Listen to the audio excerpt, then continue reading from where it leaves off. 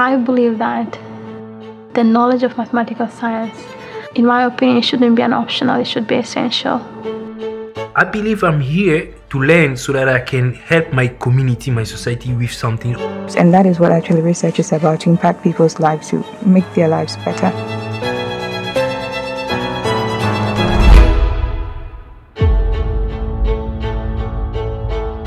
A small part of what AIMS is doing, for example, is reinventing the university. We need more African mathematicians. Come back. We build this country. Without science, there is no way for development. Leadership is about legacy. Once you have the passion for it, people will also follow your footsteps. That is also a challenge for African scientists. We don't see how the connection of what has been taught at school can be applied to the community. Science can help us know people who will be exposed to the disease, how people will respond to the infection, and how we can protect them or treat them.